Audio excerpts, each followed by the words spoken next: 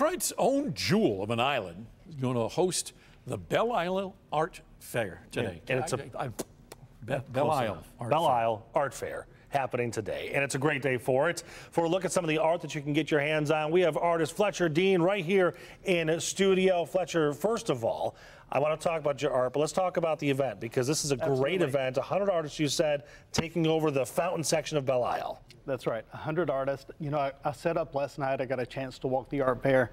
There are some fantastic artists there. Just every medium you can think of. There's jewelers, there's oil painters, there's encaustic artists like myself, woodworkers, people working glass. It's going to be a good show. Gotcha. Okay, so what is your specialty, Fletch? Well, I work in something called encaustic. And most people haven't never heard of it. I'm so sorry. Most people who come in my booth have never heard of encaustic, which is ironic because it's a really old art form. It was invented by the Greeks. And the story goes they used melted beeswax to waterproof some of their ships. Then people started adding pigment to it, and an art form was born. Really? So fast forward 2,000 years, we're still doing it. We're still working in encaustic, but it's a technique-heavy kind of art, and not a whole lot of artists do it.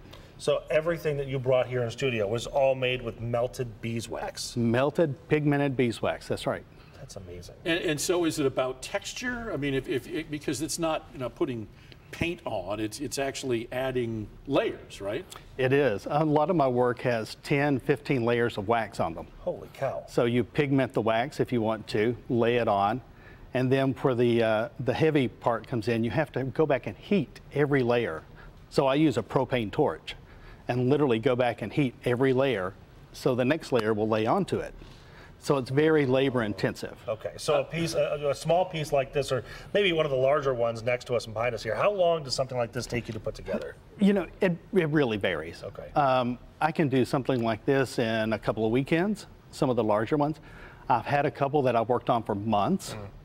Then some things like this I can knock out, you know, in 4 hours or so. So how long would it take you to do like a gorgeous self-portrait of Rod's face? Oh, wow. Many layers. Many layers. I didn't want to go there, but physically or emotionally? That too. Saying the whole thing's a train wreck. But you like Michigan landscape, right? I mean, that's what I'm seeing here. I do. I love Michigan landscapes.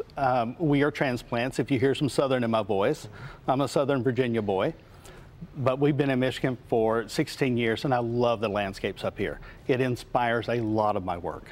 Well, it's beautiful. It's beautiful. So let's once again get everybody over to Belle Isle, and it's going to be near the fountain, right? That's today? right. Time to start, 10 o'clock? 10 to 7 today, 11 to 5 on Sunday. All right. Well, okay. You can't miss it. Just go towards the aisle, cross the bridge, turn right, go to the fountain. That sounds, and watch out for the deer. But no, I'm kidding. Thanks for stopping in, Fletcher. We appreciate your being here. We'll be right back.